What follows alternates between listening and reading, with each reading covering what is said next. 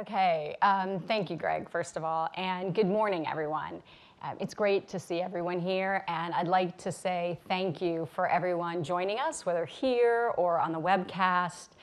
And also, I'd like to say thank you for all of your support over this past year of Intuit. We really do appreciate it.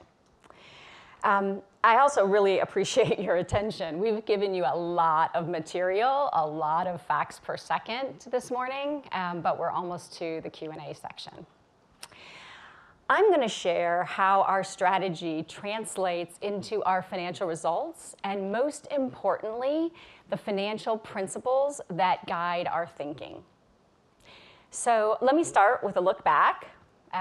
As Brad said, this is like the last time we get to talk about FY18. So on the left side of the slide, you will see last year's points that we shared at Investor Day.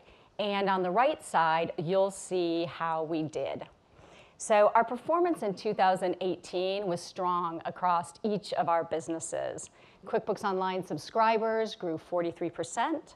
And small business online ecosystem revenue grew 10 points faster than our 30% target. And we're equally pleased with the strong results that we had in our consumer business, which we started off with 7 to 9% revenue guidance, and we ended up with 14% growth. Now, as a company, we always shoot for double-digit revenue growth, and we grew 15% last year, which was up 5 points from 2017. Non-GAAP operating income grew 14%, which was up 2% versus the prior year. And this led to non-GAAP earnings per share growth of 27%. So overall, it was a really good year. And I couldn't be more proud of the team that delivered these results. You've all seen this before. One thing that doesn't change year after year is our True North framework. It guides us in everything that we do. Now, this is more than just words on a page or a fancy chart on the wall. It's actually the fundamental way that we manage our business each and every day, driving the decisions that we make. Now, Brad already touched on many elements of this framework, so I'm going to highlight one in particular. We have 4 stakeholders that we're solving for. And we make decisions with these 4 groups in mind: our employees, our customers, our partners, and our shareholders. Now, we believe that talented, engaged employees doing the best work of their lives to solve customer problems hand in hand with our partners is the best way to deliver outcomes for shareholders. Now, decisions must balance the short and the long, which means delivering against our commitments to the board and to you, our shareholders, in the current period, while ensuring we're set up for strong and durable performance for many years to come. And we've shared with you that we gauge our results not against a static target, but rather against the best competitor or alternative. And this ensures we're delivering for each of our stakeholders. We call this delivering best we can be results. Now, for employees, this means enabling the world's top talent to do the best work of their lives. And for our customers, we remain focused on delivering unparalleled benefits. And for partners, we work together to add value for our customers, but we also strive to make sure that their experience working with us is a delightful one. And of course, you, our investors, our focus is on growing our customer base and increasing the velocity of connections within our One Intuit ecosystem to drive long-term growth. And we invest our capital in the highest yield opportunities, so we increase shareholder value and provide an attractive return that's attractive relative to our peers. And we use our financial principles to guide these decisions. These principles are largely unchanged from a year ago, but you should know that we do challenge these and discuss them each and every year as we go into our 3- and 1-year planning process. We then reaffirm as a management team and then with the board. Now, I'm going to dive into each of these a little bit deeper. So first, organic double-digit revenue growth. So given the market opportunity we have and our focus on delivering customer benefits, we think this is an objective that we should strive for each and every year. Then we focus on growing operating income dollars faster than revenue. We think it's a good discipline for us to approach each year with an expectation that expenses will grow slower than revenue does. And as we've said, we manage margins at the company level, so I wouldn't focus too much on the small changes in operating margin of a business unit, given the leverage we get from cross-company platform investments. And we apply rigorous principles to our internal investments as well. For example, measuring lifetime value to customer acquisition cost as we enter a new market for QBO. Now next, we deploy cash to the highest yield opportunities, targeting a 15% return on investment over 5 years. And this principle is key to managing our business for both the short term and the long term. We strive to make the best investments throughout the year, and we actively change resource allocations based on developments that we see out in the market. Now, this threshold is key to making all of our internal investments that'll deliver for years to come. And we also apply the same hurdle to any acquisitions that we may be looking at. After this, we return excess cash to shareholders. This speaks to our stewardship of how we handle the capital we generate and comes in the form of buybacks and dividends. On share repurchases, we utilize a smart grid to achieve a rate of return over time that exceeds our own cost of capital. And finally, we manage a conservative investment-grade balance sheet that can sustain our business through all types of economic cycles. And this has served us well in the past and actually lets us lean in during a downturn. Okay, I mentioned the market opportunity as a critical input to how we're thinking about growth, and more specifically, our ability to grow revenue double digits. It all starts with healthy customer growth. And here on the left side of this slide, you'll see our latest summary of the customer opportunity in small business. As Sasan highlighted earlier, in addition to the TAM figures that you've seen before, you'll now see SAM, which is the serviceable addressable market.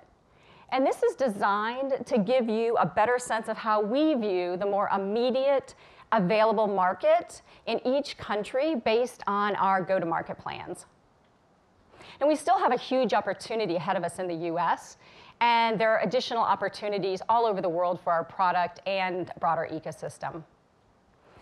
Across the business, we continue to focus on achieving product market fit in new markets and delivering awesome first-time use, while also driving improved ecosystem experiences that we can monetize. And you've already seen the initial results with some of the recent acceleration of our online services. And we continue to focus on monetizing our customer base while also adding new customers. Now, looking on the right side of the slide, you'll see total paying customers. This includes QuickBooks Online, our desktop subscribers, and desktop unit sales. The key point I want to highlight here is that our total net adds continues to grow. And we saw total paying customers increase 26% in fiscal 2018. Our desktop base remains relatively sticky, and we're seeing new customers who are choosing QBO. And while some of our desktop customers are migrating to the cloud, we're adding even more new customers to the franchise. And as Greg said earlier, we're equally excited about the opportunity to grow customers and revenue in the consumer business. We continue to see nice tailwinds in the DIY category, and we expect to grow customers and extend our lead through innovation. Now, tax reform presents us with real opportunities that we believe will be a net positive to our business. We expect that simplification will accelerate DIY category growth. And as Greg mentioned, TurboTax is a trusted brand, And we expect consumers will choose the brands they trust most during a period of change. And if tax reform increases demand for help and assistance, we can deliver that with our TurboTax Live offering. Now, TurboTax Live also provides us the opportunity to transform the category, opening up the $20 billion assisted tax prep market. Greg mentioned that scaling of this product may mean that revenue will continue to grow faster than customers. And we saw this last year with unit growth of 4% and revenue growth of 14%. And this will likely drive our revenue growth faster than units over the next several years. So as we increase the value we provide to customers, we are also able to improve monetization. And while ARPC is an outcome of customer and revenue growth for us, we understand that it's a key input for your models, and so we provide this high-level look at it every year. So looking at QBO worldwide, we saw an increase in our ARPC this year driven by our US business, and that was partially offset by our non-US business. Going forward, we expect QBO worldwide ARPC to increase, and we see this being driven by our maturing base in the US and increased monetization from attached services and pricing for value as we add more features that deliver our customer benefits. Now, outside of the US, we expect to see an increase in ARPC from some lower promotional activity. And in the desktop business, we continue to see our ARPC increase due to strong growth in our enterprise solutions, which we expect to continue. ARPC for these offerings tends to average more than about 5x what we would see for desktop.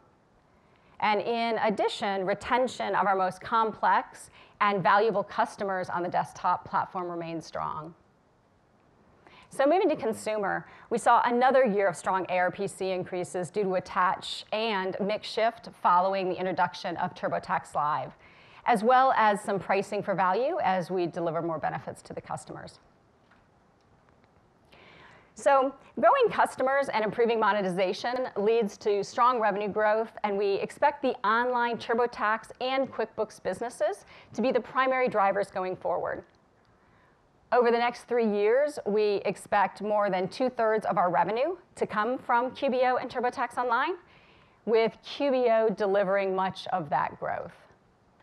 Our desktop offerings continue to be profitable, and that allows us to invest in new products and new markets around the world. So after a decade of economic expansion, a number of you have asked us how will Intuit perform during a recession. And the short answer is that we're pretty resilient. Our solutions are more important than ever in tough times, and we help our customers survive in these environments. You know, people often start businesses when companies have layoffs, and that presents a real opportunity in QuickBooks.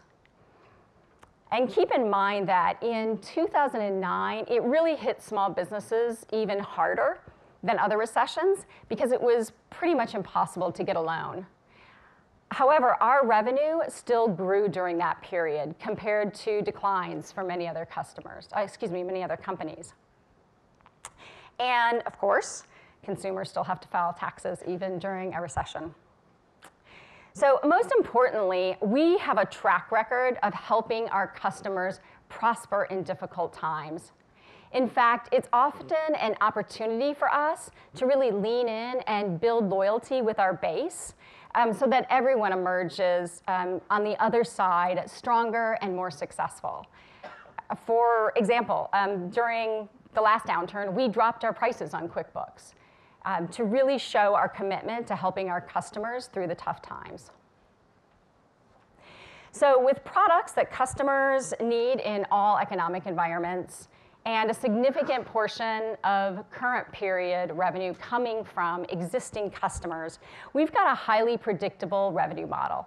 We expect about 75% of revenue this year to come from customers who are already on board or who are expected to return based on past behavior. So our highly predictable revenue model and a disciplined and long-term investment philosophy enables us to continue producing a strong financial profile. So walking down the P&L, gross margin has been stable at about 84%, and we expect that to continue. Many of you have asked about the impact to our gross margin from moving to the cloud. And we do expect some savings, but we actually made the move to accelerate our innovation cycle. And in addition, our business is growing. So we're investing in digital COGS and reserved instances in place of capital expenditures. As for sales and marketing, it continues to be an area we're investing in, which we believe is important to build our brand and drive our business, especially as we enter new geographies. Our LTV to CAC targets provide the guardrails for our investments in small business, and our consumer team actually tends to focus more on a one-year payback. As for R&D, we benchmark our spending across our tech peers to make sure that we've got the right amount of investment in innovation, excuse me. You heard Taylo talk earlier about the investments we've made in productivity tools and services, and that investment is helping us to drive our strategy forward with speed.